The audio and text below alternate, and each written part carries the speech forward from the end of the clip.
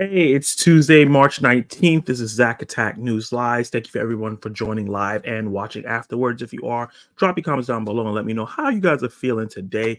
We have a really good show, a lot of really great topics. We're going to be talking about how Winnie the Pooh Blood and Honey is now turning into a horror connected universe. How did they get this done before Universal got the dark universe together? That's insane. We have some Marvel news coming in, some rumors and some fact. We have Aaron Taylor Johnson potentially being the new James Bond, and much more. We're going to get through everything the way the show works out. I have different segments, and I'm going to go through each segment, break it down, and I'll go through the live chats to extend the conversation and talk to you guys in the community and try to keep it towards what we're actually talking about and this particular subject. So I appreciate everyone. Let me know how you guys are feeling today. So we're going to get into the first section. And that is going to be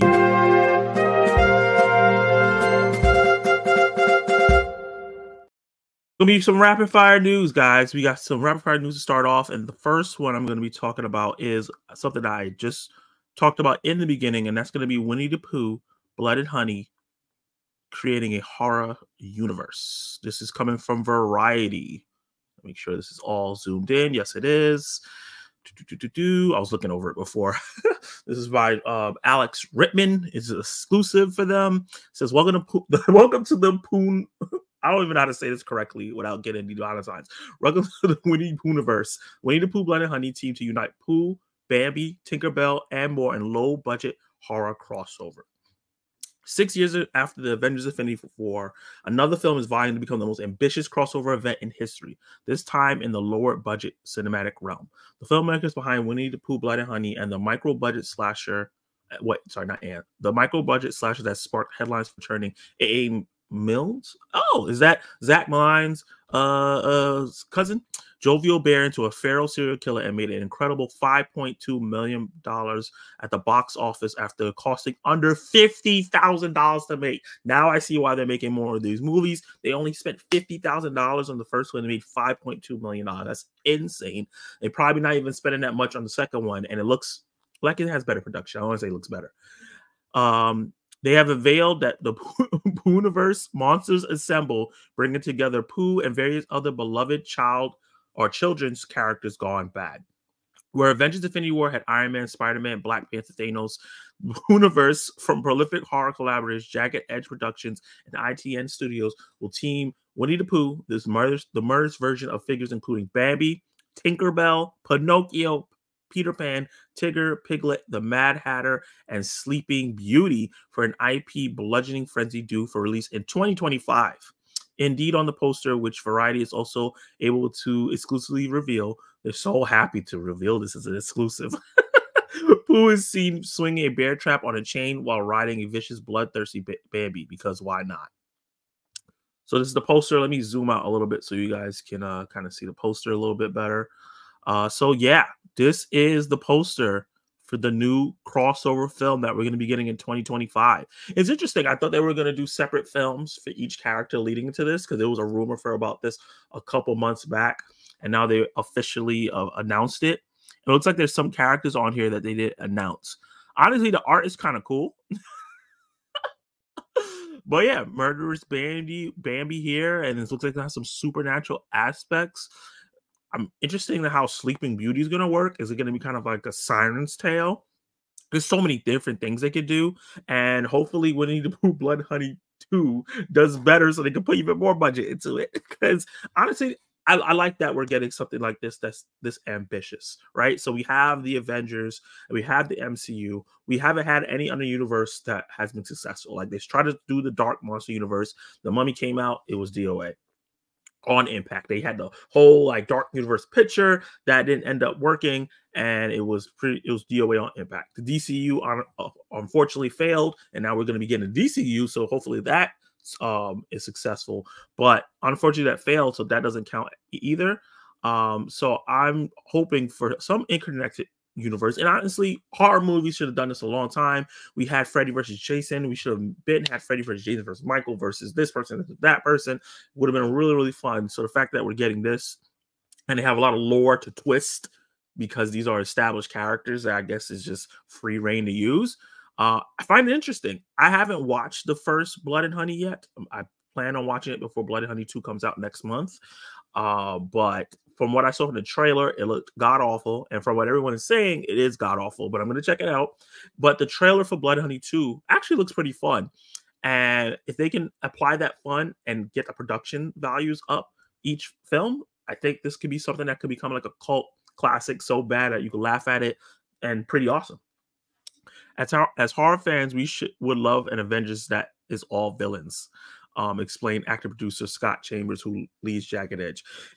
It'd be like having Freddy, Jason, Halloween, Scream, all of those. Obviously, that will never happen, but we can make it happen in our own little way, and that's where the film has been born. Many of the characters set to appear in the Poohniverse will first feature in standalone films coming this year. Oh, okay. See, this is why I should have just read the article. Among them are Bambi the Reckoning, Peter Pan Neverland Nightmare, The Pinocchio Unstrung, plus Winnie the Pooh Blood and Honey is getting a sequel, Winnie the Pooh Blood and Honey 2, which is being released, say, March 26th. I think that it's actually going to be, I guess it's March 26th. I thought it was going to be in April, but it looks like it's going to be at the end of the month, around the time that Godzilla and Kong New Empire comes out. The upcoming films will include various Easter eggs linking them towards the upcoming horrifying crossover. We got access to all these concepts, so it's like self-contained bubble, and we can do what we want with them. This is the one who directed Blood and Honey and Blood and Honey 2, and will helm the Poohniverse. So he's going to be directing the crossover movie. So he's the Josh Whedon of this. So yeah, it's really exciting. While the loose plot for Poohniverse will see the monsters team up to take on survivors from previous films, that's amazing. There won't be harmony within the ranks of the murderous ensemble, allowing for what Chambers describes as carnage within the group, epic sequences of monster versus monster.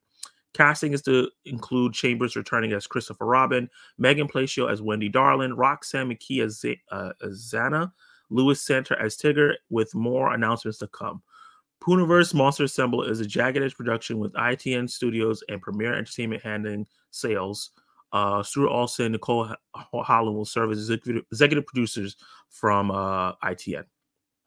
What makes this exciting for me mostly is that this is like an independent film doing this. The first one only was made for $50,000. That's not a lot of money for a film. And the fact that it blew up like this, if you come up with interesting ideas that people want to see, and we're seeing more and more people want interesting ideas mixed with safe IP, if you have that balance, they can live in harmony. And this is something that's doing it. And it's really, really interesting. Is it the best thing since sliced bread? No. But I think that is a very interesting thing that can take on a life of its own. Obviously, many people are not going to be into it, but I think it looks cool. I think it's a cool idea. I'm down. So let me know in the comments down below if you're watching this after or if you're watching this live. If you are interested in this, I'm just going to go through each of the rapid fire news as quick as I can, and then I'll get to the live stream, live chats, and talk to you guys there. So coming up next, this is coming from comicbook.com. Marvel Studio exec confirms Nova project is in development. Richard Rider is on his way to the MCU. Zoom out a little bit. Nova is a Marvel character who seems to be kicked around behind the scenes quite often around the years. A James Gunn draft of Guardians of the Galaxy featured the character. Avengers Infinity War considered opening with his arrival on Earth. According to a cruel joke once upon a time from the Russo brothers, he was in the final battle of Avengers Endgame. Since Marvel boss Kevin Feige promised the character was classified as having immediate potential in a comicbook.com interview in 2018, the character has remained dormant. Now with X-Men 97 on the way, Marvel's head of streaming animation and television, Brad Winnebaum, has confirmed Nova is in development at Marvel Studios. We love Nova. We are in early development on Nova. You had an exclusive interview with Phase Zero channel. Rumors have long swirled about the character, each taking new shape, with their claims of which format Nova would take shape. And Winnebaum is overseeing the titles which go to Disney Plus, seem to be aiming for a series. We have a new system behind the scenes at Marvel Studios. We're more like a traditional studio now, where we're developing more than we actually will produce. There are plans to develop Nova. I love Nova too. I love Richard Rider too. I hope it gets to the screen. The world is always chaos. There's always things. You got to conjure these things to make them happen. But I would love to see a Nova show one day. So it looks like he's pitching a Nova show, which I'm kind of on because I really think they need to introduce these characters in films first and then give them a show or a movie instead of giving them a show and then hoping people see the show and then when they pop up in the movie, people aren't confused. So I really, really hope that they introduce him in the movie first before he gets the show. Obviously, Nova was created by Mark Wolfman, John Buscema, and he first appeared in 1976. Richard Rider edition characters last surviving member of the Nova Corps, the Zendarian Force, which spread the Nova powers until there was only one left. In 2011, Marvel introduced Sam Alexander version of Nova, created by Jep Loeb and Ed Dennis, with appearance in animation. Ensemble event comics, Alexander character has risen to popularity in recent years. Honestly, once Sam gets like in a game or an animated film or gets live action, he might rise to the popularity of Miles Morales because Miles, Kamala, and Nova or Sam Alexander are the three characters that are like really big with the young Avengers champions teams. And I think they're all equal popularity in the comics. But obviously, Miles has gone ahead in mainstream because of the Spider-Verse films and the Miles video game. And obviously, Kamala's on her way up. People really like Iman Vellani.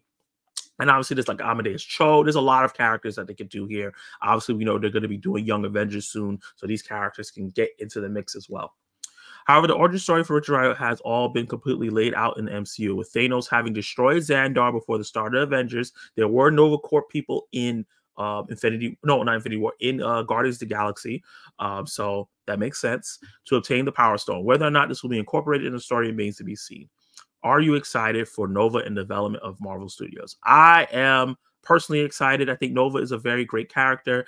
I really, really like Sam Alexander. I think obviously Richard Rider is the OG character, but I really, really, really, really like Sam Alexander a lot. So I hope that he's the type of character that people will gravitate towards too if they introduce them both at the same time, or I don't know what they could do with it. I that they make sure that they don't just fumble the bag with this character because I think he's a character that is on a level like a Green Lantern that can do really, really well.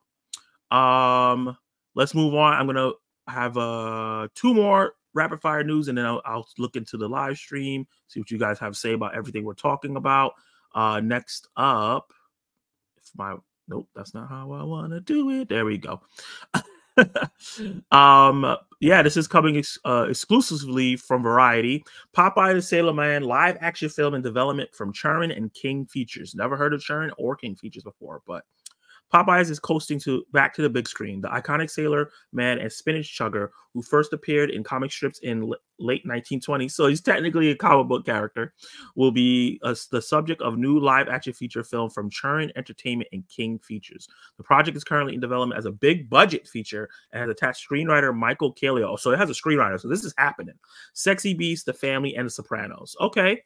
Sopranos is a TV show. I'm not sure about Sexy Beast and the Family. Those are not two projects that I've heard of, but obviously if he's worked on Sopranos, he has some writing chops because I heard that was a really well-written show. This is the first live-action revisiting of the character since the 1980s film Popeye, led by Robert Williams, directed by Robert Altman, and co-starring Shelley Duvall as a sailor quirky love interest in Olive Oyl. The film was panned upon release, but has since gained a cult status and critical reconsideration. It was also profitable, released by Paramount Pictures at $20 million budget and grossed roughly $60 million worldwide, which wasn't bad back in the day. Popeye celebrated his 95th anniversary this year after appearing in the 1929 comic Thimble Theater. Characters spawned both animated features series in heyday and could be one of the earliest templates for mass merchandising across generations. 2 years ago, Popeye was named a key inspiration for menswear collections. Okay, I don't need to know all that. Some devout fans, which Popeye still has, crafted a series of self-made movie trailers this year, all fictional, which have racked up millions of views combined. These trailers imagine the character as a castaway warrior with Dwayne Johnson proportions. Dwayne Johnson would be appropriate, which may well be the direction that this is headed creatively. Producers are in the process of attaching the studio partner.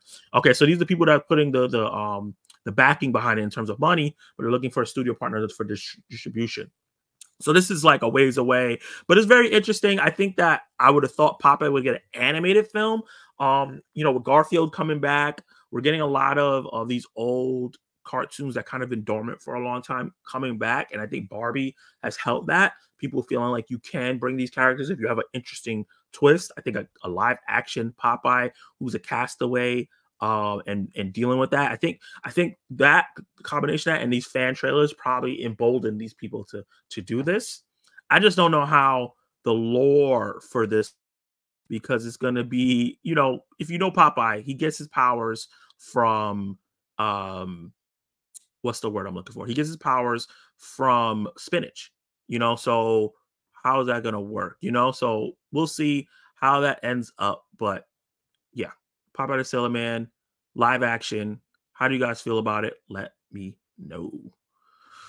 So last rapid fire news, and this one's gonna be real quick. Another character, that animated character coming back, being a revamped Warner Brothers animation sets Cat in the Hat with Bill Hader, Quentin Brunson, Bowen Yang, and more. Eyeing spring 2026 release. So far away, but it's only 2 years. Honestly, it's not that far away. The new Warner Brothers animation under President Bill Damaschke has booked the cast for the upcoming feature take of the Dr. Seuss classic, The Cat in the Hat, which they're producing. Hide this. Which they're producing with Dr. Seuss Enterprises. I didn't even know that. There was a Dr. Seuss Enterprises with SNL alum Bill Hader playing the title role. Joining him is Quentin Brunson, which I'm happy for. Good job, Quentin. Love her. And I love the fact that she's going to be getting roles that she doesn't have to create. Love that. And I love Bill Hader too. He's awesome. He's so funny.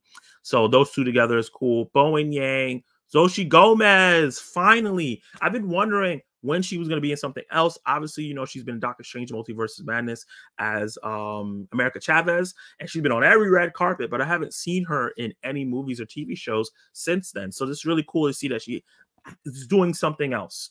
Matt Berry from What We Do in the Shadows, and Paula Pell from Girls 5 Ever. So it's picking from a lot of different places, a lot of different fan bases, leaning very comedy heavy, which I like. You know, so Gomez showed that she has some comedy chops in Doctor Strange Multiverse of Madness. She was very likable. Obviously, Bill Hader's hilarious. Quentin Brunson's hilarious. What We Do in the Shadows is a hilarious show. So that's an interesting cast. A global theatrical release on March 6, 2026 has been set in this new feature version, directed and written by Alessandro Caroni and Erica Ravenoja. The cat takes on his toughest assignment yet to chair a pair of siblings struggling with their move to a new town. Pick is produced by I don't care about who's the producers. We're overjoyed to partner with our friends at Dr. Seuss to take audience of all ages on an adventure into the beloved world of The Cat in the Hat. With this incredible voice cast led by Bill Hader as the fun-loving agent of chaos himself, and our filmmakers Alessandro and Erica at the helm. We look forward to sharing this Seussism cinematic spectacle with audiences everywhere in 2026. We're excited to see such an exceptional group of talent join the effort to bring this iconic property to the screen as an animated feature. It's been an amazing experience collaborating with the team at Warner Brothers. Yada, yada, yada.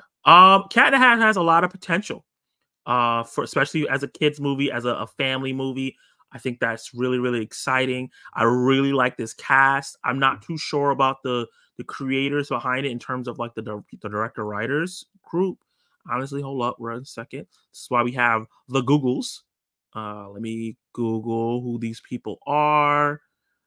If I could find, here we go. These names. Who is this? What has this person worked on? That is the main question. So I can have a vote of confidence in terms of direction and writing. So Alessandro Caroni has worked on Kung Fu Panda 3. Okay. So he has some big budget animation stuff behind him. The other stuff he's worked on is something called Trash. Okay. Panda Paws and Me and My Shadow, which seems to be foreign stuff. I think like his only American thing was Kung Fu Panda 3, which is cool. Okay. Kung Fu Panda 3 is not bad at all. And then the other person that he's collaborating with, which is interesting, he's not going to just be by himself. So they're going to be working on this, is Erica Ravenoja. She's worked on Clone High. Okay, I've heard good things about that. She's worked on the Trolls movies. She's worked on Cloudy and Meatballs 2, Girls Trip, and Borat, the Borat sequel. So she has a wide range of experience working on many different projects, some animated, some live action, and mostly comedy, which I think is very, very important. So I feel a little bit more secure that these two are helming it since they have experience with silly characters and things like that. I think that this could be really, really dope.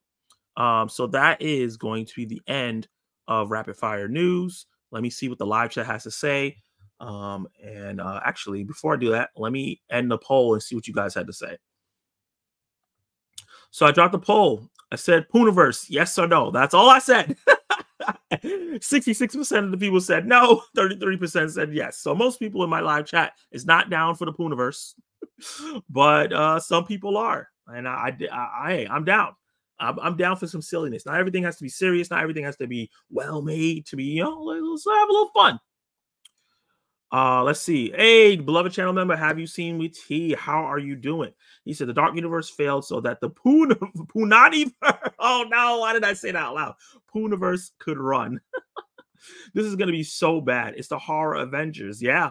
Or the Legion of Doom horror version. LMAO murderous Bambi. I love your optimism on this, but it will be terrible. But so bad that is good. I just got here. What is this? Blood and Honey is awful. It's just a fun to watch. That's what I'm saying. It's going to be guilty pleasure, a guilty pleasure universe. See Bloody Honey 2 next Wednesday. I expect to be bad. Who exactly is we? I have never asked for the Avengers level team up of villains. Oh man, I think that's very wrong for them to take classic Disney characters and make them into horror movies or horror universe. Okay, that's not your forte. That's fair. I think it's interesting to have a little interesting take on it. I don't hold Disney or any property so special. Like Brightburn was like a dark version of Superman. That's fine. Zach, it comes out next week for 3 days only. Oh, okay, and then it comes out the 26th wide. Okay. If they can get Morbius to show up in the culminating movie, then I'll be all in the Poohniverse. Sony might ask, you know what I mean? He said, yeah, it's just a gimmick. I can't see myself going to see any Winnie the Pooh movie in theaters. I'm going to be watching the second one in theaters. I know that for sure. I saw the first one the wrong way and got chewed out in my comments section. So this time I'm seeing it in theaters. Oh, boy. Hey, Dark Movies, thank you for joining the live stream. Noted. I don't think I'll see any of the Pooh movies. I don't know who Nova is. Okay, that's fair. So you got some looking up to do. Nova is a cool character. Nova has a cool comic suit, but never really read the comics. The article you're reading is not what. Oh, I had a feeling that was happening. I apologize about that, guys. I've heard of Sexy Beast, never watched it though. Can't stay for too long. Gotta head to bed. Yeah, I know it's like 1 a.m. where you are. Have a good night. I remember Popeye movie. I've seen it several times. It was a good movie. Ooh, great suggestion. Have you seen with T? John Cena as Popeye is the way. Yes, he would be perfect. First of all, his casting will automatically get people interested in it, and I think he can sell the silliness of this film. I hope the Cat in the Hat is better than the last one. The other one wasn't bad, but it was forgettable for me. Yeah, I feel like they put in a considerable, that's the word I'm looking for, considerable amount of effort into this. Hey, Kal Deli, what's up? Welcome to the live stream, man. I feel like they need the Sloth from Slaughterhouse for the Pooh thing. Slaughterhouse was great. That would be great. Just bring in all the low-budget horror movie icons. Seeing Pooh movies sound crazy. I can go for John Cena's Popeye. Yeah, I'm down for John Cena's Popeye. That is hilarious. Let's see. So we're gonna move into the next topic, and this is gonna be talking about Civil War's early reactions. This is coming from Dark Horizons. I use this site usually to get the news articles all together, and then I go to the site sources. But they compiled like some of the early reactions for Civil War. So A24 is having a film come out called Civil War. Obviously, it's not anything to do with Marvel. And yeah, a lot of people are curious about this after the initial trailer came out and showed a United States divided. It says Ex Machina, which is a great film I heard people say, but I haven't seen it. But Annihilation is a film that I love. And Alex Garland also made a show called Devs that I really like. and he made Men, which I actually like too. So Alec Baldwin has a really solid resume. Usually just sci-fi though, so this is going to be his first like political thriller. Took to South by Southwest last night with the world premiere of his highly anticipated new film, Civil War. The story takes place in the United States in a not so distant future when 19 states have seceded from the Union and now is made of factions. The action follows a war zone photographer and others making their way across country gone mad. In a Q&A after the screening, Garland says this isn't a pointed commentary on the 2024 U.S. presidential election, as he wrote this 4 years ago. Indeed, reviews for the film indicate the alliances here are rather deliberately not straight red and blue state situation and are between states you may not consider natural allies like California and Texas. Garland indicates the aim is to universalize the conflict on screen, how the internal concept of American exceptionalism that makes people feel they are immune to the problems of other countries is a falsehood. One of the things history shows is that nobody's immune, nobody's exceptional. And if we don't apply rationality and decency and thoughtfulness to these problems in any place, it can get out of control. This quote basically being like the underbelly of the film makes me really, really excited for this. I really like that he has a point to what he's doing. So it has 25 reviews. As of when they posted this, it's 25 reviews, 88% on Rotten Tomato. But it looks like when I looked it up now, I think it's at 39 reviews, and now it's at 90 or 92%. So it rose up the more people saw it, which is a good sign. See some of the reviews. This is from AV Club. Matthew Jackson said, it's a film about open-ended question of how humanity we as a species have left in us. And that makes it a provocative, thrilling monster of a movie that will sear itself into your eyeballs. Wow.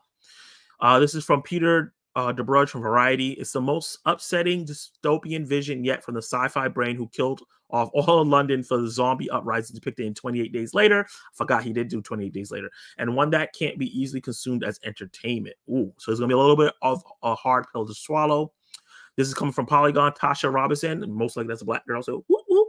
The movie is about as apolitical as a story and set during a modern American Civil War can be. It's a character piece with a lot more to say about the state of modern journalism and the people behind it than about the state of the nation. Okay, that's an interesting take.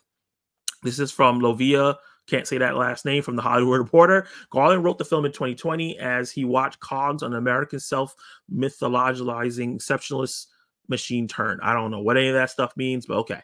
Propelling the nation to nightmare. With this latest film, he sounds the alarm, wondering less about how a country walks blindly into its own destruction and more about what happens when it does, which is interesting. We have a lot of movies about wondering about the country walks blindly and stuff. We have movies like that. So seeing what happens after it does, we haven't had a disaster film like that in a while. This is coming from David Sims at The Atlantic. Though Civil War is told with a blockbuster oomph, it often feels frustratingly elliptical as much smaller movie. Even so, I left the theater quite exhilarated. Interesting. He said, though Civil War is told with a blockbuster kind of feel, it feels frustratingly, if I knew what this word was, then I can be like, oh, I know what he means. On to Google. Why can't people just whoa. This is when I type that word in, it just shows like a thing. Let me see. Following epilepsy, especially as to difficult to oh, okay. So he's saying it's difficult to understand like a smaller indie film. Okay. From Katie Wright from the IndieWire. It's a return to form for director after the misstep of Men. I don't agree with that. Men was not a misstep. A film that's grim and harrowing by design. The question is the emptiness that sets in once the shock has worn off intentional as well? Interesting. He's saying that it feels a little empty. There was some other reactions that I've read talking about how Kirsten Dunst was amazing in this film. Kaylee Spaney's really, really good, and her relationship with Kirsten Dunst is really great. Nick Offerman is great as like the president. That's trying to bring things back together. Jesse Plemons is fantastic, but it's Jesse Plemons, so that's what you could expect. But I'm really excited for this film. I'm an A24 fanboy. I love their films, and I think that this could be really, really special. Love Lies Bleeding, which came out recently, was dope. So I'm hopefully the track record for A24 continues to rise here. What do you guys think about the early reactions for Civil War? Is it something that you're excited about? Have you seen the trailer? Is this something that you're going to check out in theaters, or you want to see more reviews come in before you go check it out? I'm going to check out what the live stream has to say.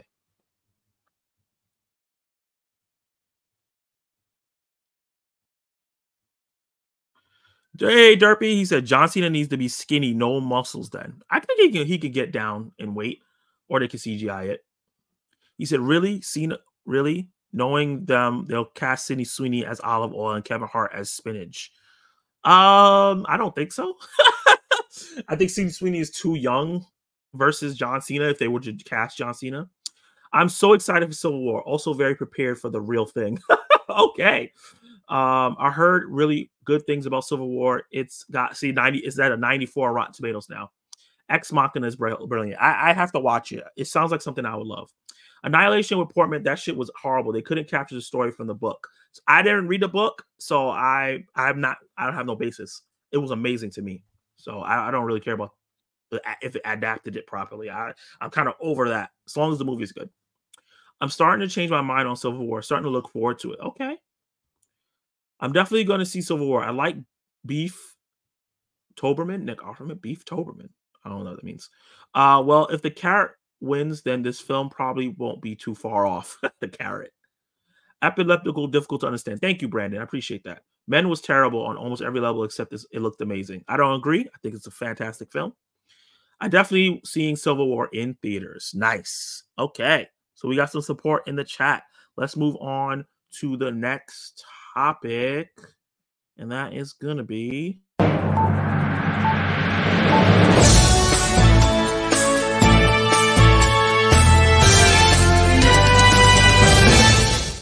So this topic, Breaking Gossip, is talking about some films news that is not super confirmed, but maybe close to being confirmed. And we have two things to talk about today that I'm excited about. The first one coming from the Hollywood Reporter. This is exclusive by them, so this might be true. But the only reason I'm putting this as a rumor, still as gossip, is because it hasn't been confirmed by James Gunn, and he usually confirms these things. And I haven't seen him confirming yet. If he has, update me in the live stream and let me know.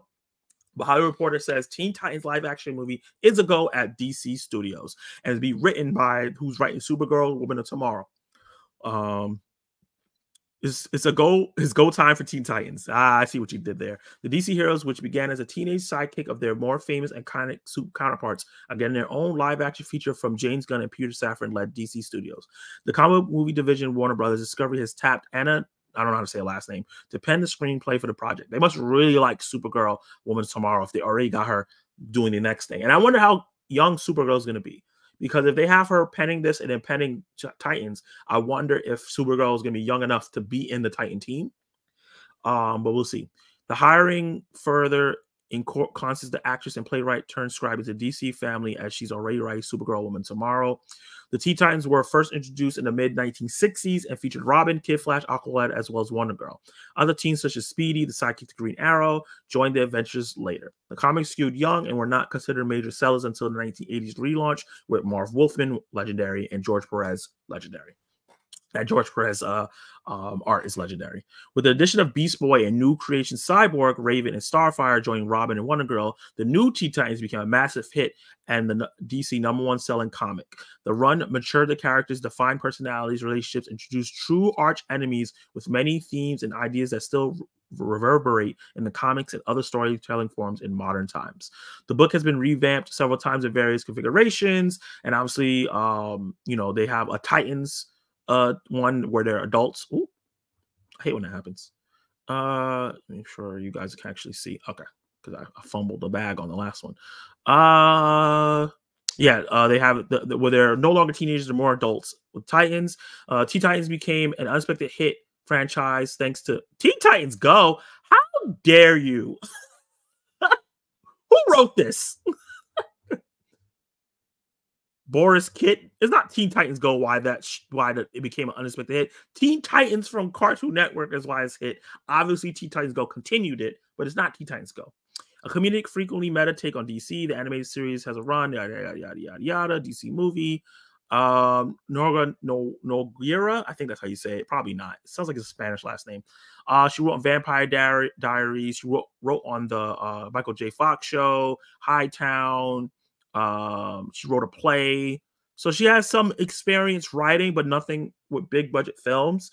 But obviously, I think like some James Gunn is probably there shepherding it, just like a lot of things that happen in Marvel. He's taking a lot of the Marvel playbook and bringing people who don't have big budget experience, but like mentoring them. I think that's what's going to be happening here. But I think it's exciting to get Titans at least planned. I do think that it's weird that we're getting Teen Titans like development so fast. We don't have the Justice League 7 set. We haven't seen even Superman Legacy yet. We haven't seen so much of these characters in this new DC universe. So for them to already be planning it, I guess that they can develop it and then hold on to it until they're ready to do it. But I'm excited for Teen Titans. I think that is really ripe for storytelling. It's interesting that we're going to be getting the Young Avengers, or whatever they decide to call the Young Avengers in the MCU, and they're also going to be getting Teen Titans maybe around the same time, so they may be competing with each other.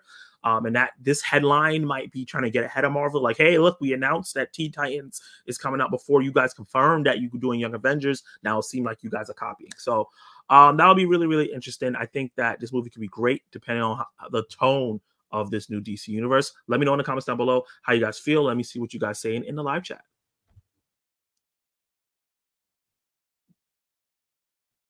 I know a lot of people from Parks and Rec do voiceovers. Oh, okay.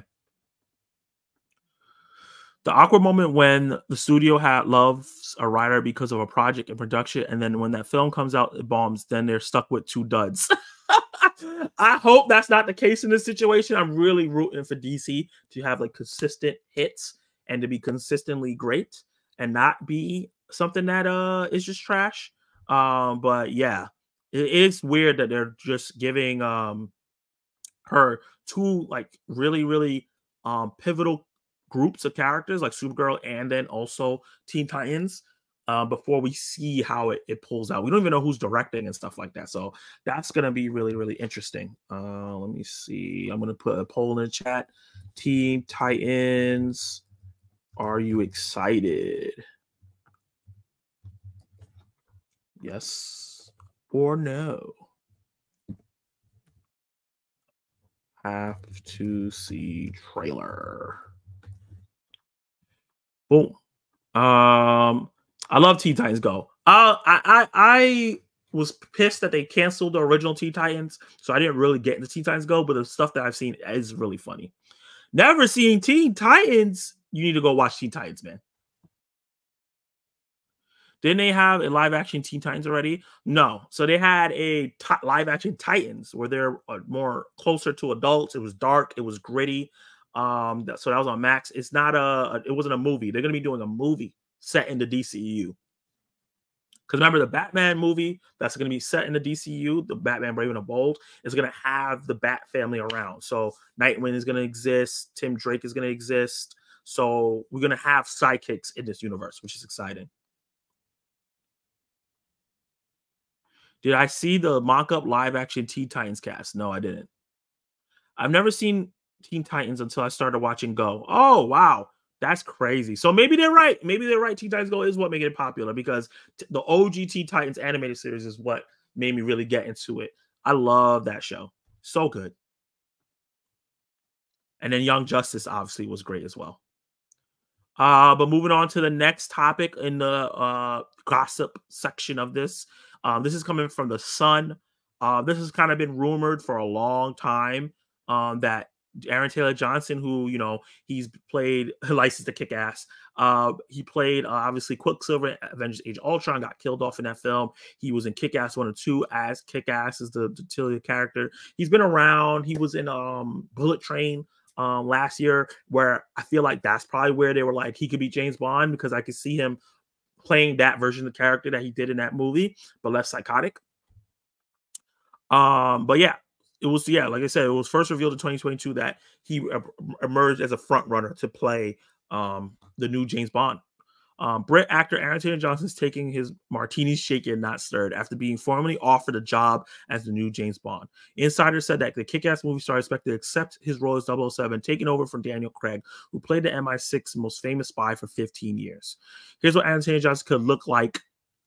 I don't think that's, I think they're going to make him cut his hair or something like that. I don't think his hair is going to look like that. Obviously, like I said, he was Kick Ass. He was Quicksilver. He said Eon Productions, which makes the spy thriller films, is on course to start shooting this year. As source said, Bond is Aaron's job should he wish to accept it. The formal offer is on the table. They are writing to hear it. As far as Eon is concerned, Aaron's going to sign his contract in the coming days and they can start preparing for the big announcement. So this is really, really interesting. It's not too much information. This is still, yeah, like you said, that is a terrible pick. But Aaron Taylor Johnson is really great casting. I think a lot of people felt like it might not be great casting and was not too sure about the character, but I think that he's a great actor. He has The Fall Guy with Ryan Gosling coming up soon, so he's going to have that. Obviously, he's going to have Craven coming out this year. If Fall Guy does well, who knows? We might get a sequel to that. If Craven actually is a decent movie on the level of like a Venom film, we may get a Craven franchise. So he might be on the cusp on moving up in terms of big pictures and getting into stuff. If Craven hits, this is going to be a great decision for them. If Craven does not hit, then oof, it's going to look really weird. But I think he can be a great James Bond. I think that he has the chops. I think he has the emotional range. I think he has, because I think with James Bond, you have to have some level of British attractiveness. And I specifically want to say British attractiveness, that you need to make that work. And I think he has it. So we'll see. I'm excited for it. Let me know in the comments down below if you're excited to see if Aaron Taylor Johnson actually is going to be James Bond. I feel like when they make these rumor posts that it's closer than we think, but who knows? Because obviously this is just a rumor right now. It's not really official source, but it's been floating around for like the last 2 years. Let's see what the live chat has to say.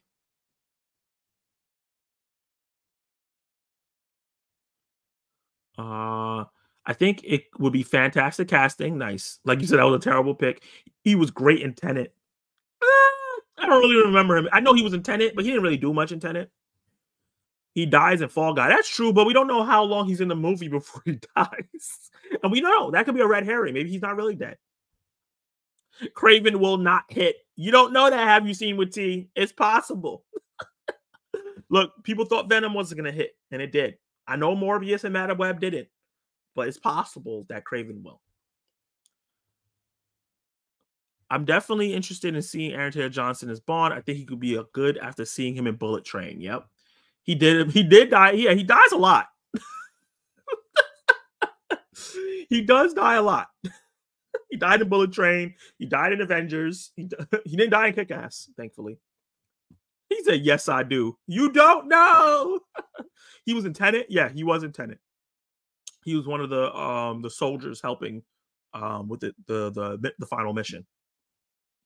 Venom was a bad movie. That's yeah, but it was a successful one. You know what I'm saying? And a lot of people love that film. So I can't, I'm just going based off the popularity and saying like it could hit for people. You think it's a bad film, but majority obviously doesn't because it got a sequel. I definitely think Craven will do pretty good. We'll see. We'll see. You know, a lot of people are talking about Craven from the video game. So that's going to be really, really interesting.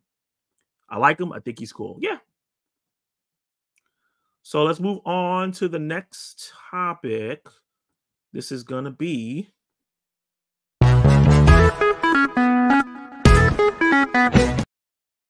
so buy, rent, or sale. This is where I react to the new trailers that have come out recently, and we talk about if we buy it, meaning that we're going to go check it out either on streaming or in theaters. We're going to sell it. We're going to wait to either, if it's a theatrical film, you're going to wait for it to rent or for reviews. If it's a streaming film, wait for reviews. Or are you going to, sorry, I mixed that up. I mixed up my own thing. Buy it, meaning you're going to go check it out immediately, whether it's streaming or in theaters. Rent it, meaning like you're literally going to rent it instead of going to theaters, or you'll stream it later or wait for reviews. And then sell it, meaning like you're going to take a pass. You're not going to watch this at all. You're not interested in these this thing. So let's do this. Ooh, here we go. I feel like that's not the one I usually use. No, that's too small. I guess this is it. Here we go. So the first trailer I'm going to react to today is the second trailer for Mad Max Saga Furiosa. I thought the first trailer was okay. It felt like it was just a bunch of choppy bits of the movie that's not finished yet. So hopefully this one is a lot smoother. Obviously, this is a spin-off from the Mad Max series, which I haven't seen yet, and I need to watch because a lot of people talk about how great Mad Max Fury Road is. So I'm excited. So I'm gonna try to do that before this movie comes out. It comes out May 24th, so it comes out on my birthday weekend. So this might be my birthday present to myself. So this is gonna be my reaction to the official trailer number 2 for Furiosa: A Mad Max Saga. Let me know if you buy, rent, or sell. Furiosa, we've come too far. Furiosa, we've come too far.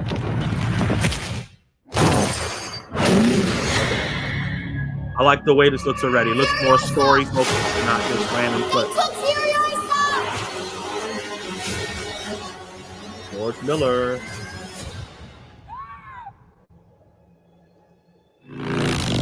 As a child, my world was forever changed. Anya Taylor-Joy in action movies. Wait, is that Chloe Grace Moretz? No.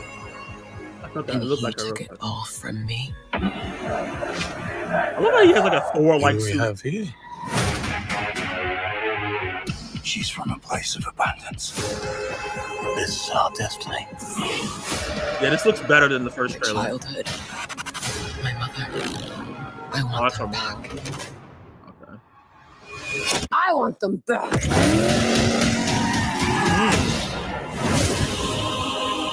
Hey. Whatever you have to do, however long it takes. Whoa! Promise you'll find your way home. Protect the green place. It's time to take control out. Ready, steady, go! Perfect for Hemsworth. Trying to just be silly. Where are you going? What is this hope. There is no hope. If you find him, he's mine.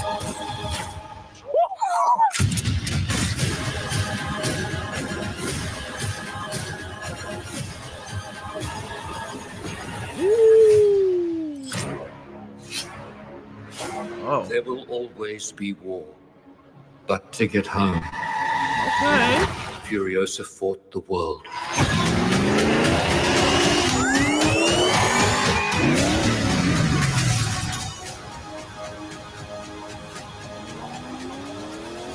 Remember me.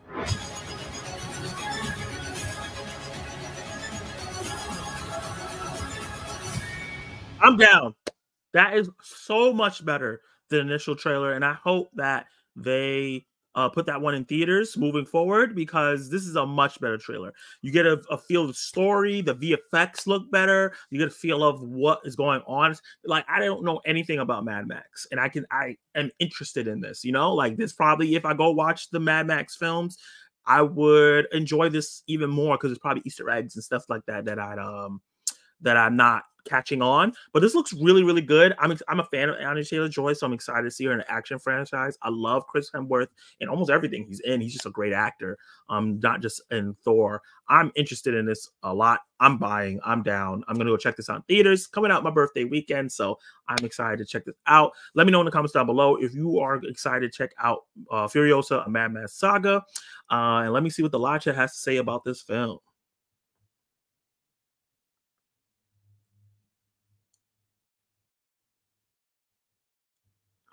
Craven could be a sleeper hit. Yeah, it could. I have seen him in test footage or something as Bond, but hey, I thought Pierce wasn't going to be any good. This is why you always gotta like just give people a chance when you see casting and not base it off what you saw them before. This happens all the time. Heath Ledger is the biggest example. People thought he was going to be a good Joker, and now he's the most popular live action Joker. So you just got to give it a chance. And I love Pierce Bronson. That's my Bond, Pierce Bronson. So,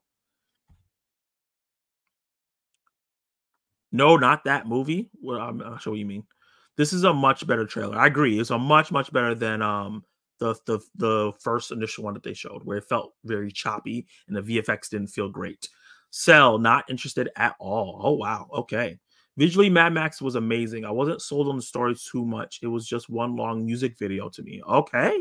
I've actually heard that critique before, so it's interesting to see if that continues.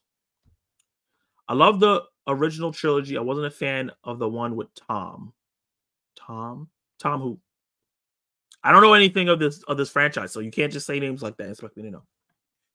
Buy because I need to see this in IMAX. Okay, so we got to sell. We got somebody that doesn't want to watch it. We got somebody that's definitely going to check it out. I'm definitely going to check it out. But yes, the trailer looks way better than the original. I didn't even want to watch this based off the first trailer. Agree. Oh, Tom Hardy. You talking about Fury Road? Oh, wow. I only heard great things about Fury Road. So you're the first person to say that you didn't like it. So I'm excited to check this out. Let's look into the next trailer.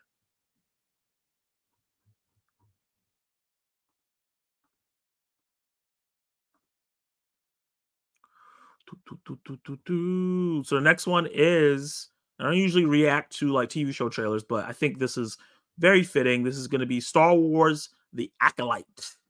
Obviously, let's see. Disney has prepared a teaser trailer for Star Wars series The Acolyte with further posters added and stuff like that. Set around 50 years before the events of Episode 1 and towards the end of the High Republic era, the live-action series follows a former Jedi Padawan and her one-time master. An investigation into a shocking crime spree pits a respected Jedi master against a dangerous warrior from his past. As more clues emerge, they travel down a dark path where sinister forces reveal all is not what it seems.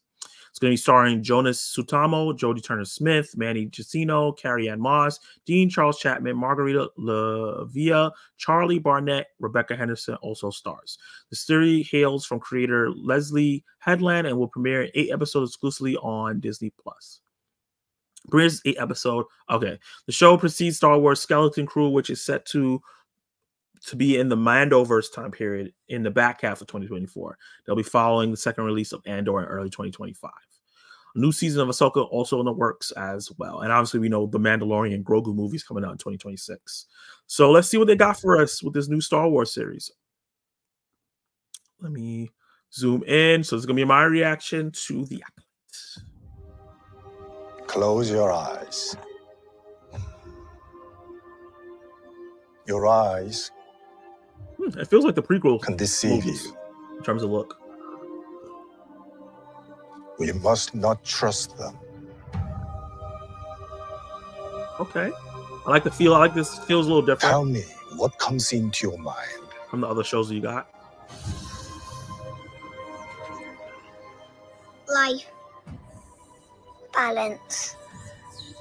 I see fire. Carrie-Anne Moss. Oh.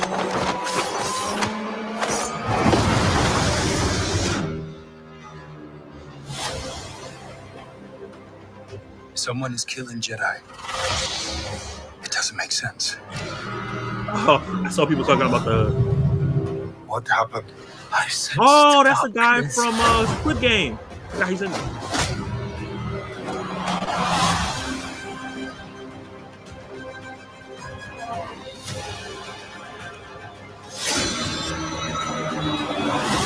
This isn't about good or bad. This is about power. And who I is really allowed to like the use it. design so far, everybody. What is that?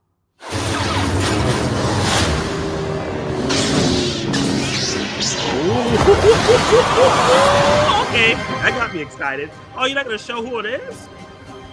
Yeah, this will premiere in June. Not a bad teaser. Shows that this has a lot of heavy lifting and work to do. I think that it looks okay. I think that this is it's definitely a teaser, not something that makes me super duper excited. I thought it was gonna look a little grittier based on that poster that they showed, but it feels like the other Star Wars shows. I like the part that I like the most in the trailer is the designs of the characters. I like that assassin. I think that's Amanda Stellenberg. The way the hair is and her suit, she looks really cool. We haven't really seen ninja assassins in live action in Star Wars. At least I haven't. At least I'm excited to see the rise of the dark side. Like if it's a murder mystery film with Jedi versus Sith, the rise of the Sith, and they're called acolytes. That sounds really, really interesting. I like the cast so far that's in there. The guy from Squid Game, I don't remember his name.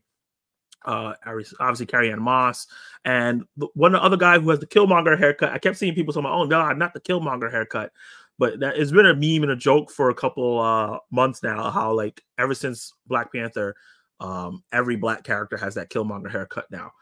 They can't do anything else, so it's funny to see another character with it. But I like that actor. He was really, really great in How to Get Away with Murder. I haven't really seen him since, so I'm excited for him. This looks pretty cool in terms of like how it looks. But I feel like the trailer felt it was missing something, you know, and it felt like it was getting there towards the end, and then they cut it off. So it looks decent. I want to say I'm like super excited. I won't say I'm buying it. I'm not buying it yet. I'll say that I am gonna rent. I'm renting it. I'll see how the reviews are. I'll see how things are. I don't review TV shows on this channel because it's just too much to review TV shows and do news coverage and movies. But I'll definitely check it out if the Star Wars heads say it's good. Drop in your comments down below and let me know what you guys feel about the Acolyte teaser trailer. Are you buying it? Are you selling it? Are you renting it? Are you excited for this at all? This is going to be the first live action High Republic era stuff that we've ever gotten. Let me know how you feel about that. Let's see what the live chat has to say.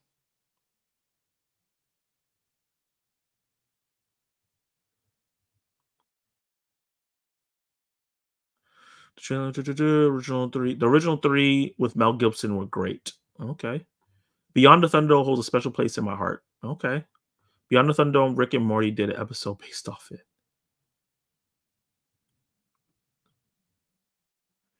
Forgive me, but nothing about Star Wars excites me anymore. That's fine. I get it.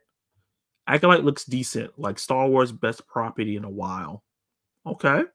I don't think it looks better than The Mandalorian, but I hear you. Oh, is that Trinity? I thought that was her. Yep. From Matrix, which I haven't seen yet. Star Wars and its fans have a terrible track record for their treatment of black characters, especially black women. Not a fan, I'll sell. That is something that I wasn't thinking about, but yeah, there's multiple black characters in here. I already see people in comments on the Instagram video saying it's woke and, you know, oh God, women and yada, yada, yada. So the bad treatment looks like it's going to continue. I'm definitely looking forward to Acolyte. I've been waiting for a show about the dark side. Yeah, I think that's what keeps my interest. The fact that this is about the dark side is really, really interesting. And seeing their rise through the ranks and how they took power is really, really interesting. It's only 8 episodes, so it feels like it's going to be like really focused on a particular story. But I think that's just a really great idea to do. The one thing that Star Wars has that's kind of lost, it doesn't have any source material to pull from anymore because they don't pay attention to those extended books. But just do the ideas and hopefully it's well written. Get good writers in there. Okay. Before I get to the last, did I drop a poll? Oh, I didn't have a poll again in here. I thought I had a lot of, oh yeah, I do have a poll. Let me end this poll real quick. This poll was asking Teen Titans live action. Are you excited or not? 60% of you guys said yes. 20% said no. 20% said you have to see a trailer. That's totally fine. So I'll drop a new poll. Are you, let me see, favorite trailer? So that's Furiosa, Acolyte, and then obviously the one we're about to watch right now. Start that poll. Let's get into the next video. So that's going to be the first trailer for The Crow. I haven't got to react to this yet. Decided I wanted to check it out. Obviously, this is going to be a remake of the old school grunge comic book adaptation, starring Bill Skarsgård. And FK Twigs is going to be playing his love interest. I'm excited to see what they got for us. What's the first thing you liked about me? I thought that you were quite brilliantly broken. There we go. You feel like my person? You feel like my person. What's the worst thing you've ever done? I saw things. I shouldn't have seen any of it.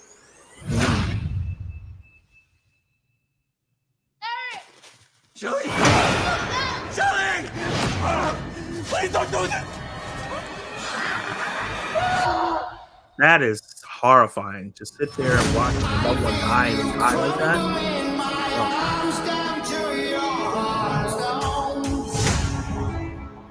When someone dies, A crow carries their soul to the land of the dead. But sometimes something so bad happens that the soul cannot rest.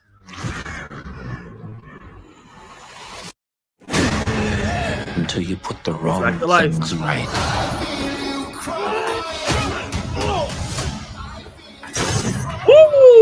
You were Woo! given the power of a god. I was like, is this a Red Band trailer? Because goddamn, they just showed the shotgun but you're running out of time to save her. with a hole in his chest.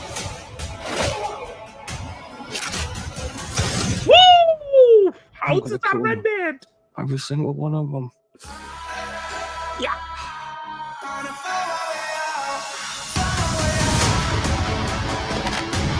I killed you.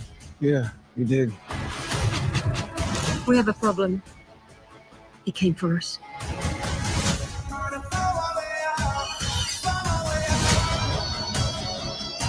First impulse. Anger.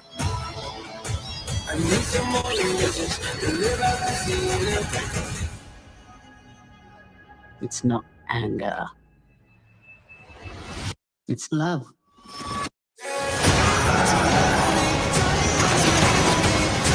Look at what you've become. You know that love promises only pain.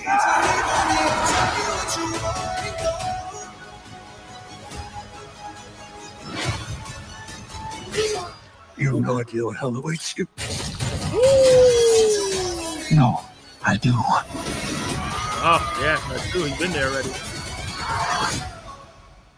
How many people have you loved? I'll never be alone. I haven't gotten an interesting choice for music for this. Yeah, I think that the trailer looks good. Doesn't look bad. I think it does feel like a lot of revenge movie stories. The difference here is that the fact that he's kind of like immortal, which I guess kind of could make the kills interesting. I'm just scared that if we know he can't die, there's no stakes in terms of what's happening in the action, unless you just invest. If they make us so invested in that relationship in the beginning and then he dies, then it'll be interesting to see what happens later in the film where he's killing everyone. It's like, oh, I want everybody to get the comeuppance, and if there's some really cool action scenes. So I think this looks okay. I'm a fan of the original Crow. I used to watch that movie a bunch when I was younger, when I probably shouldn't have. I like Bill Skarsgård. I think he's a talented actor. I just feel like the look of this character is not, they didn't nail it. This looks like the Joker from the from the Suicide Squad, kind of. And I think you don't want comparisons to that, because universally, not universally, but pretty much universally, people don't like the look of that character. So yeah, this is another one that I'm going to be renting. I got to see reviews. I got to see how it is. I might end up watching it anyway because I'm movie reviewing. It's probably going to be the biggest movie coming out that weekend, but I'm not super hyped for it. Maybe a second trailer will get me more hyped for it, but it is bloody and violent. So let me know in the comments down below if you buy, renting, or selling this trailer, if you're excited for it, if you're like not going to check it out at all, if you're disgusted as a Crow fan, let me know. And let me see what the live chat has to say.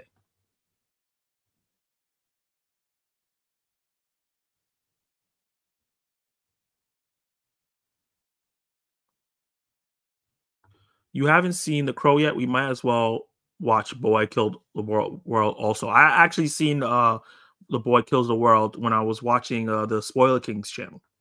Have you seen the trailer for I Saw the TV Glow? Yeah, with the girl from Atypical and Justice Smith. I saw the trailer for that. I still find it weird that he has two big action movies coming out months apart. Yeah, it is weird. They should have spread it out a little bit more. I don't like this trailer. I'm keeping an open mind, but I don't think this will be good.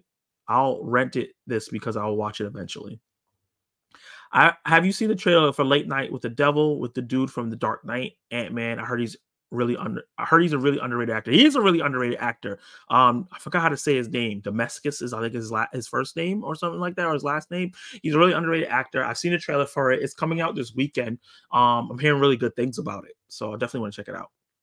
Boy Kills the World looks better than this. Yeah, I would say it looks more unique than this movie does. That's a great point, Brandon Davis. It does feel like they showed the entire movie in the trailer. I feel like I know everything that's going to happen, the ebbs and flows and everything. I feel like it's going to be no surprise. I'm going to see Late Night with the Devil this weekend. Nice. I'm going to see Ghostbusters and Immaculate. Hopefully, I might watch Late Night with the Devil when it hits Shudder. I think it's going to hit Shudder later on. So I just pre-ordered the original Crow movie with Bruce Lee's son, and he actually died when that movie. Yeah, we know. The Crow is the source of his power, so they will figure out that and kill them both. Okay, that's true. I guess they will have to figure that out. So I'll rent the Crow and buy Boy Kills the World. Got you.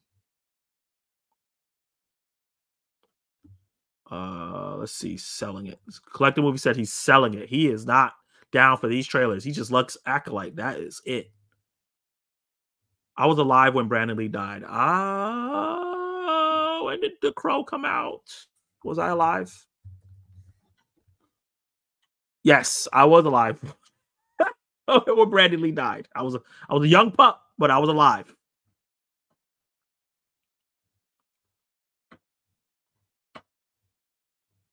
Let's see. Let's get into. I need to start wearing my glasses. I'm getting blind, guys. This whole like trying to not wear glasses so the reflection's not there. Man, my man said I was born in 79. Okay, you're like my brother's, my sister age. I wasn't young, and I was too young to watch the Crow in theaters, but I saw it on TV a bunch. That was my jam. Okay, so let's get into our last two topics. First off, Attack of the Box Office. We're going to talk about the box office due for this weekend. Talk about what's doing well, all the narratives that come with it, and see how these movies that we love to go see in theaters is doing. So let's start with Kung Fu Panda 4. Obviously was a huge surprise last week when it did like 60 million basically in theaters. People didn't really think it was going to do that well, and it did. And it dropped 48%, which is not bad. Usually these films drop in the 6s, the 7s, but it dropped only 40% and made 70 million. It's 107 million gross in the United States, and I think it's like almost 200 million worldwide. Doom Part 2 in its third weekend only dropped 38%, which is an amazing hold, and it made 28 million. And obviously some of the theaters, because it's going to be losing some of its premium theaters to Ghostbusters Afterlife coming this weekend, but it's made 204 million domestically alone. It's made 500 million worldwide, already beating out the gross for Dune Part 1. So we're definitely going to get Dune Messiah. This movie's a hit. It's going to continue to do well because it's going to keep the IMAX theaters away from Ghostbusters, and it's going to share it with what's that movie name?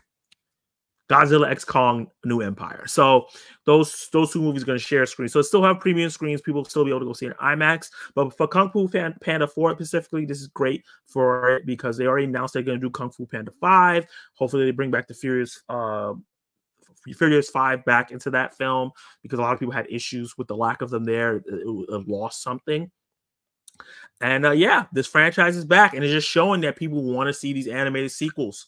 Just give some time to breathe in between, and people will show up. And people show up for Kung Fu Panda, and it's a hit, despite the divisive reviews for it. Some people hate it, some people say meh, some people think it's great. Doom Part 2 obviously is a runaway hit. Arthur the King went under what people thought. People thought it was going to make it like a 10 to 11 million because Mark Wahlberg, it made 7. Still not too bad for this very niche film. It's not very expensive at all.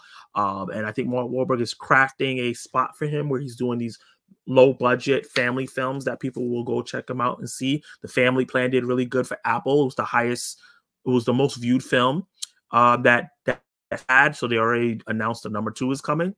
So Mark Wahlberg has a little bit of a new niche coming his way in terms of doing really family-friendly films.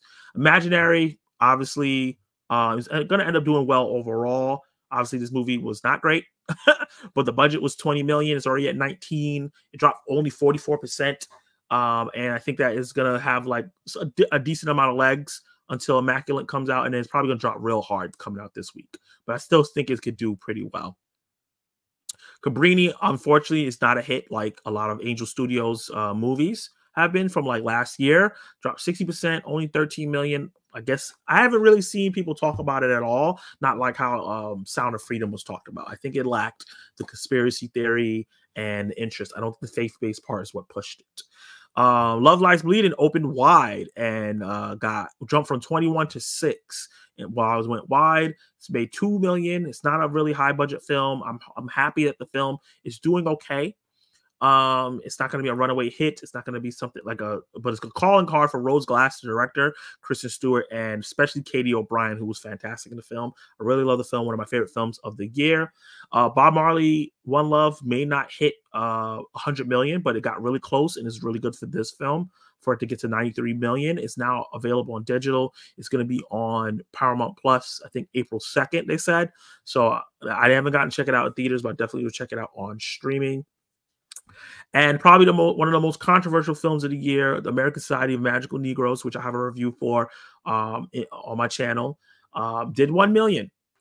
People thought it was going to do more than that. For some reason, I can't find the budget for this film. I don't know why. I wonder if this has it. Let me see. What is the budget for this film? Worldwide, yada, yada, yada. Yeah, so for whatever reason, I can't find the budget for this film. Every time I look it up, I never find what the true budget is. If you can find it, let me know in the live chat or in the comments down below. But yeah, this movie's going to flop because it's only starting at 1 million and start. It has very, very bad and divisive reviews. I don't think the word of mouth is going to help it at all. I see this dropping 60 to 70% next weekend, especially with Immaculate and what's that movie? What's the name said? The Devil movie, The Late Night with the Devil coming out. Another smaller movie that people have some hype about. It has too much competition going on. It's probably going to drop out of the top 10. Ordinary Angels is starting to bow out. It did okay. Migration continues to be hit. And then the rest of the top 10 is films that we're familiar with, like Prometheus, Poor Things, Oppenheimer, Madam Web, Migration, Wonka, Demon Slayer. Obviously, Snack Shack came out. This was a super low budget film, so it made $300,000. I think it was a limited release because it's only 437 theaters. So this might be a slow burn of a film, but it's already announced its digital release. And it looks like a film that could be cool. I saw the trailer and it looks really interesting. So Kung Fu Panda 4, I think that the director for this is going to move on to direct the 5th one. We're going to get some more. Hopefully, they can improve on the things that people had problems with. Dune Part 2, obviously, is a breakaway hit. People are collectively saying it's great. Arthur the King, performing under what people thought it was going to, but it's doing okay for its budget. So let's move on to the next topic. Let me know what you guys feel about your favorite films and how they're doing in theaters. But the next one is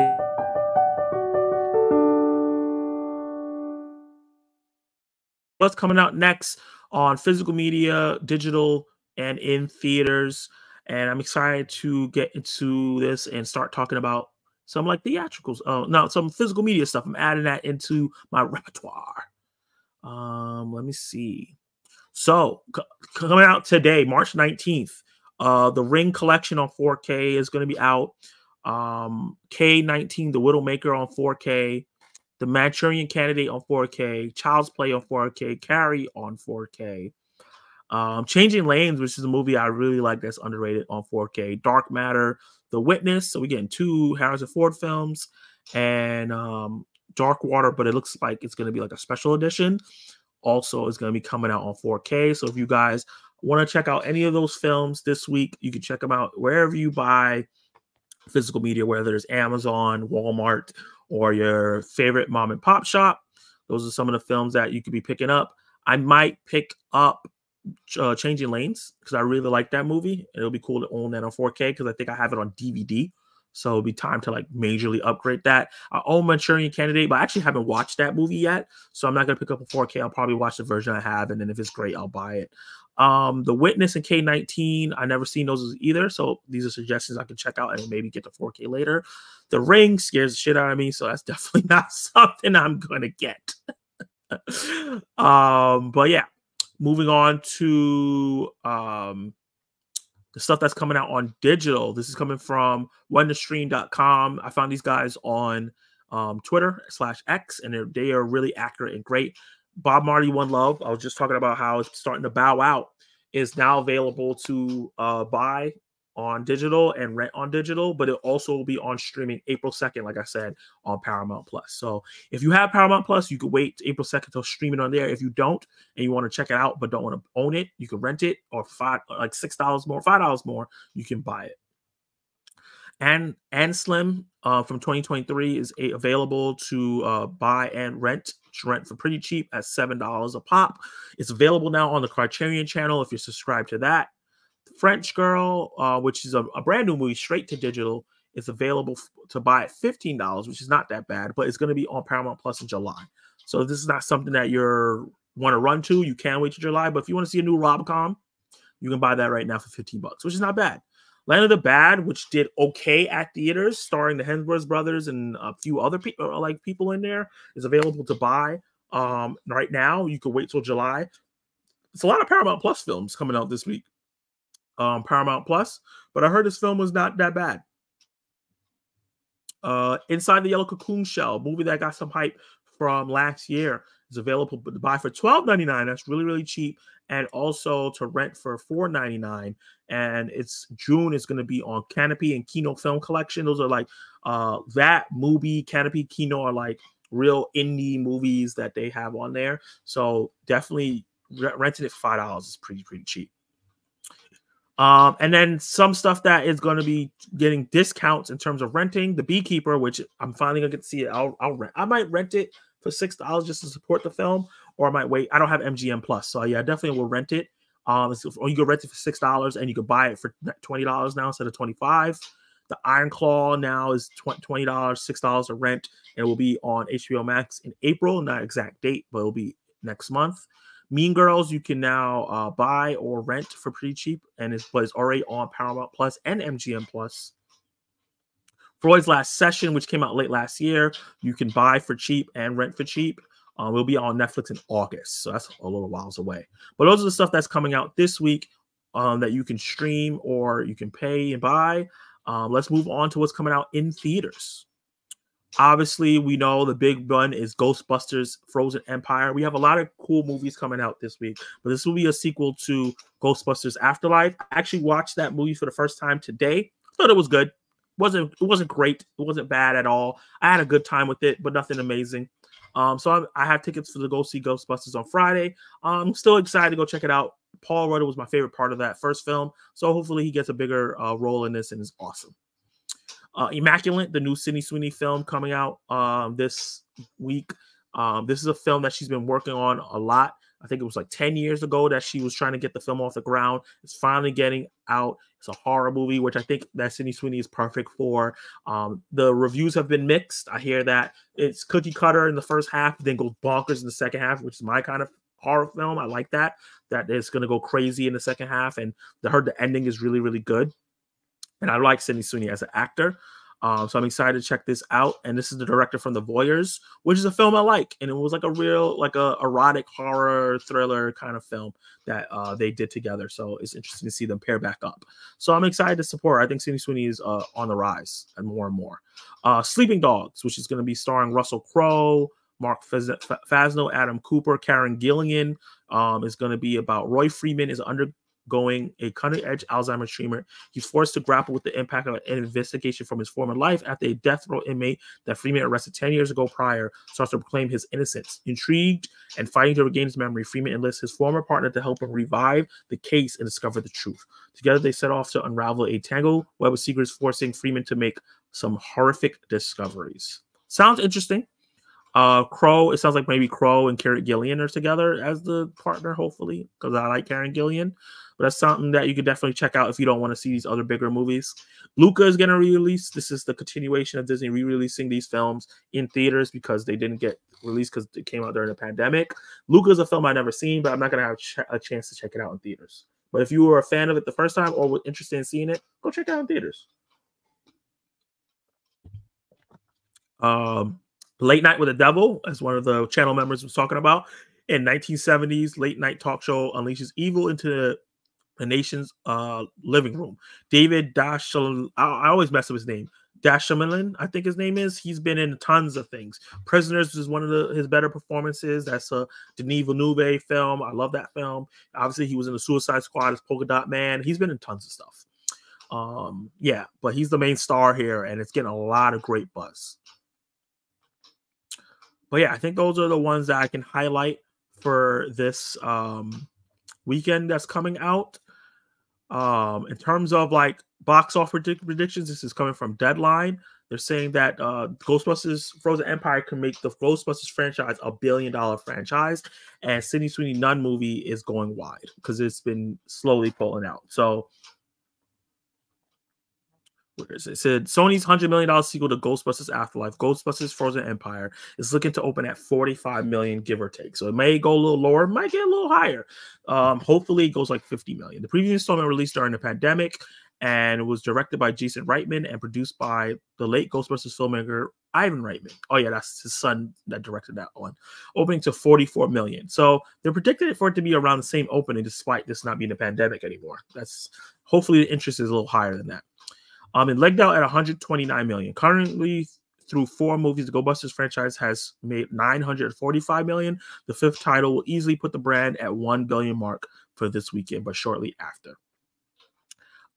Yeah, so that's big. That's really big for the Ghostbusters franchise. Hopefully, the film does get enough hype. I haven't really seen reviews for it yet, and does really well. I'm hoping for it to surprise people and get $60 million at the box office and do really well. Overseas, Frozen Empire is going to open at 25 markets, which is 55% of the markets, and it's going to miss out on some things. So as the markets roll out, it'll have a bigger budget that it makes. And then Reitman rebooted the franchise, a kind of soft reboot. He's not going to be directing this one. The person that he wrote with last time, Gil Keenan, will be directing this one while he helps with writing, which I think is interesting that he's not going to direct it. I think that there's some things direction-wise that can improve. So let's see how Gil does. And then when it comes to Immaculate, the movie premiered at South by Southwest. Is at a 70% Rotten Tomatoes, which is not bad for a horror film. Those are usually divisive. And it's saying that it's going to go below a double-digit start. So it's not a lot of hype for this film. Not like Anyone But You. Maybe people want to see Sydney Sweeney half naked, and that's why. But yeah. I am mildly excited for Frozen Empire. I am excited for Immaculate. I want to definitely find a way to check out One Night with the Devil. And some of these other films that are coming out this Friday, I will check out on streaming. But let me know in the comments down below what you're going to be checking out on streaming, physical, or in theaters. Let me see what you guys in the live chat have to say. This is now, we're going to be going to the Q&A section of this. So you guys can ask me what you guys want about anything, any topic do you want. Doesn't have to be movie related. It could be television show related. It could be life related. You can ask me anything as long as it's not insulting. Let me see what you guys got to say.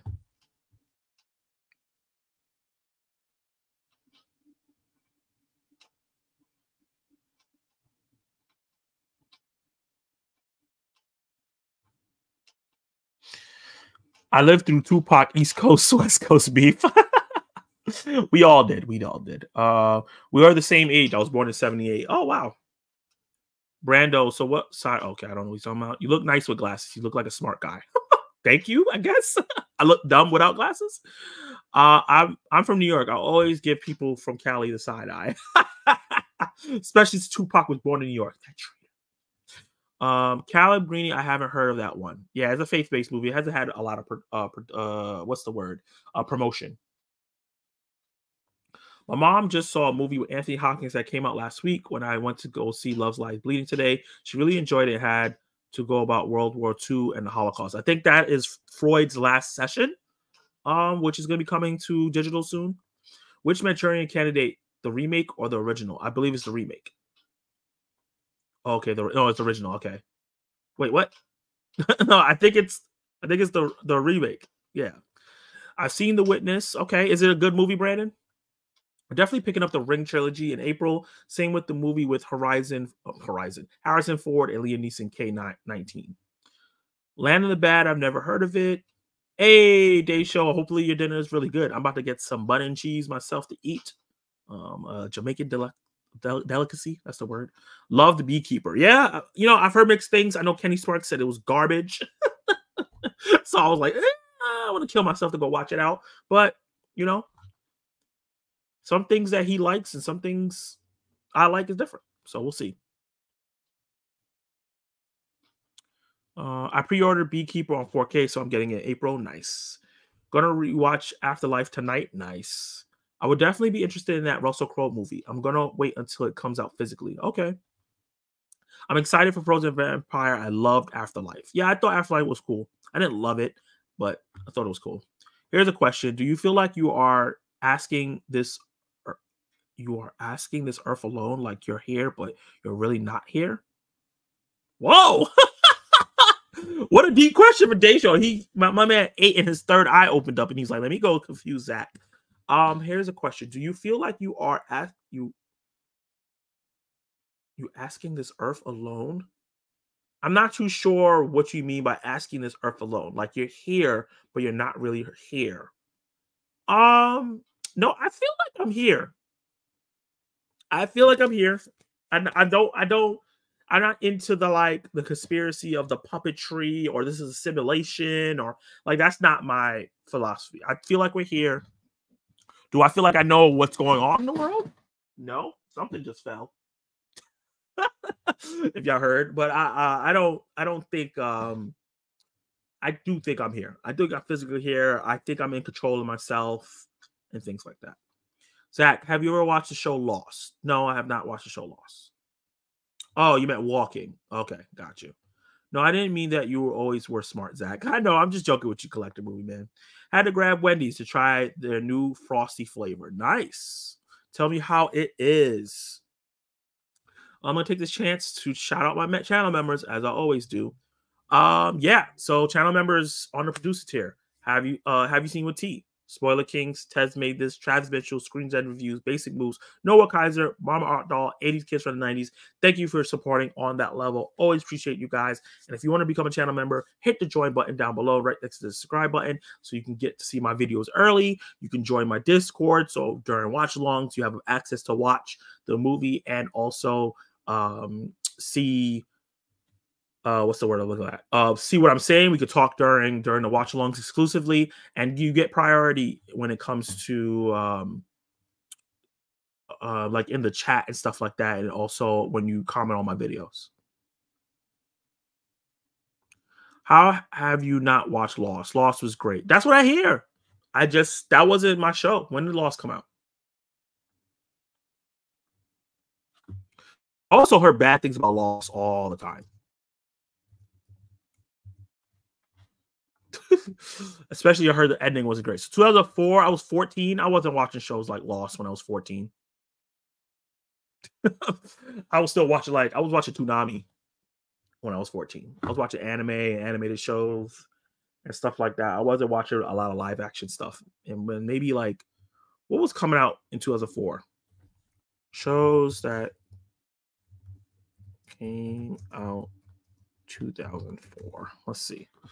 So we have Lost, we have Earthseed, never heard of it. I was watching Veronica Mars in 2004. I was watching The Batman in 2004.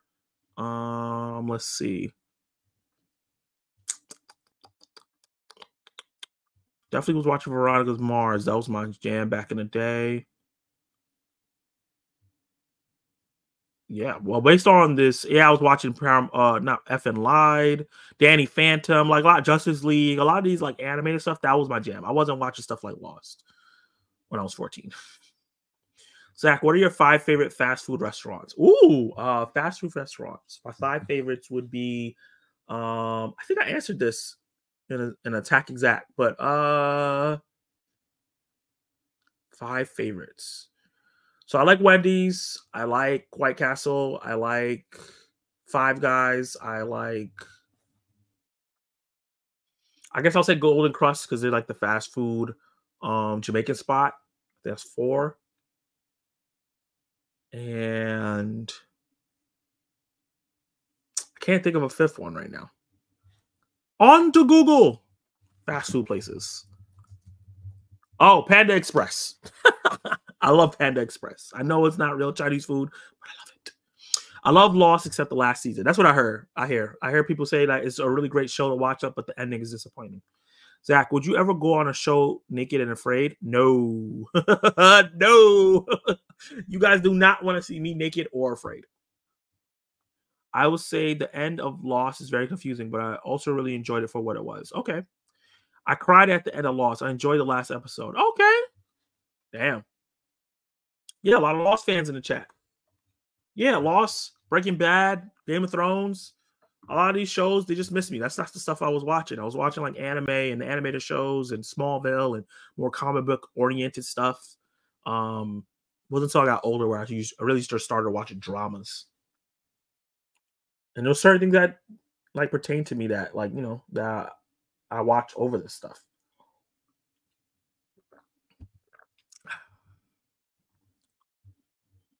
Boy Meets World, man. Oh, I have a poll going. What is the poll? End the poll. It says favorite trailer of the night.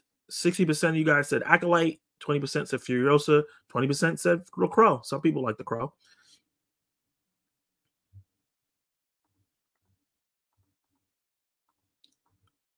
So, guys, I think I'm going to end the Zach Attack News Live earlier than I usually do this week. I'm feeling a little tired. You probably could notice. Live streamed twice yesterday. Had a long day today. So this was really great. I just want to say be on the lookout for my review for Ghostbusters Afterlife.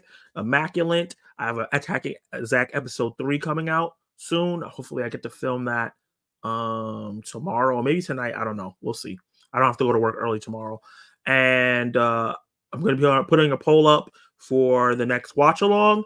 And then also I should be getting to finally watch Lord of the Rings Return of the King Extended Edition so I can continue the throwback series and get a review for that out next week. So be on the lookout for all that stuff, trailer reactions, all that good stuff on the channel coming soon. I want to appreciate everybody that was in the live chat today. Dave Show, Have You Seen With T, Collective Movie Man, Brandon Davis, thank you for being in the live chat even more now. You're awesome. And I think that was pretty much it. Oh, Kal-El came in for a little while. Yeah, it was mostly you guys for the chat. Appreciate you all being here. I hope everyone have a great night. I will see you next time. Peace.